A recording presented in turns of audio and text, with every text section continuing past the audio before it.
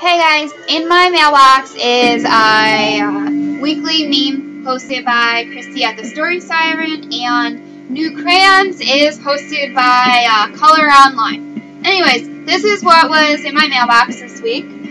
From a contest win, The Heavenstone Secrets by BC Andrews. It looks full of cheese and full of fun, and I can't wait to read it. I purchased 2 books, even though I wasn't supposed to. Liar by Justine Larbaleister. I think that's how you say it. It's one of my new crayons. I'm really excited to read it.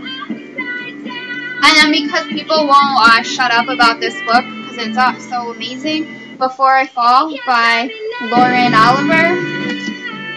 And then I got 3 books for review. From the author, Sugar by Bernice L. McFadden. Also another new crayon. Very excited to read it.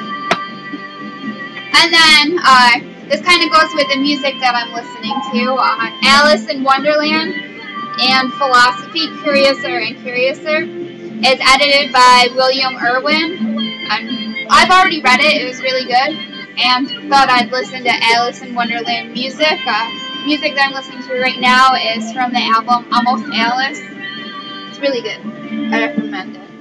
And finally, from Sourcebooks, I received Poetry Speaks Who I Am, which is basically a collection of poems that I think teenagers will relate to. I'll have a review of this up during April, which is National Poetry Month, and also the month that I'm named after, even though I wasn't born in April. So, guys, what's in your mailbox? And also, isn't this music really awesome? Have a good one.